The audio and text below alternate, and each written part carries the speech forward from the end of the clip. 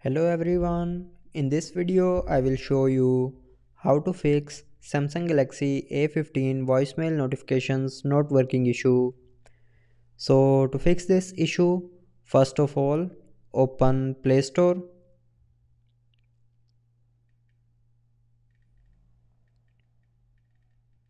Now in Play Store, go to search bar and search My Visual. Now here install this application, and after installing go back to your home screen and open settings.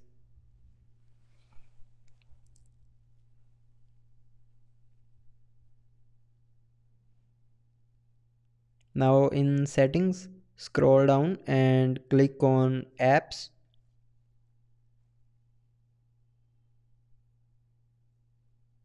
and then scroll down and here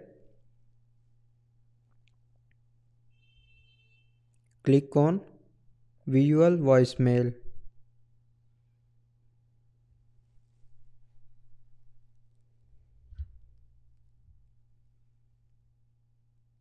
Now go to the storage of visual voicemail,